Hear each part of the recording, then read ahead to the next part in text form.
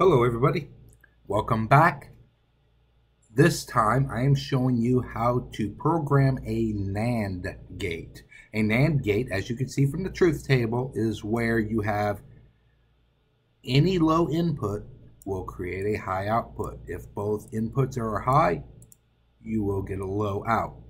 So once again, I'm doing it in numbers and I am doing it in words so you can understand both. So here we go. If and B4 and B5, B4 and B5 are your inputs over here. If we are saying that they are both high, you want a low out. Other than that, you will get a high out.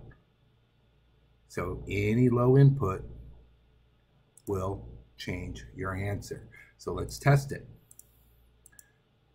So let's go to a 0. Voila, there you go. Does it? It makes total sense. So if I change it back, you will see it will go back.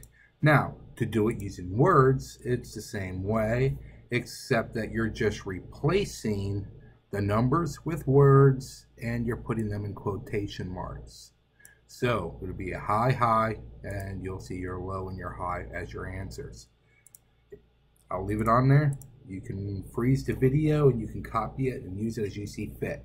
Just make certain that you assign your inputs correctly, whatever your cells are going to be for your inputs.